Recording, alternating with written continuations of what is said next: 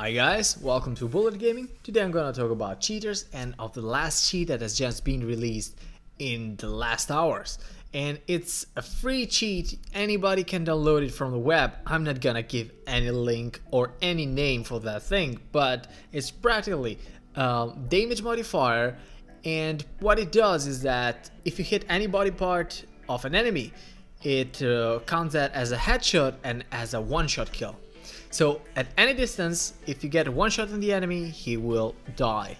And you can see a lot of players at the moment. If you've played in a couple of servers, I've seen a lot of guys using this thing. And you can notice them because they are maybe very low level players with super high score like 84 and 2. And it's something so bad and so depressing personally that I don't know what to say. The problem is that we will have to deal with this until the next patch, when the actual cheat will not be working anymore.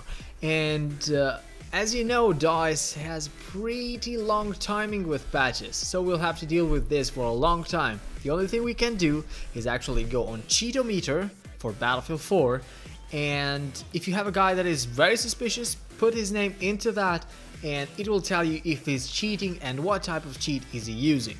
That's the only thing we can do at the moment, and after that you can only report them.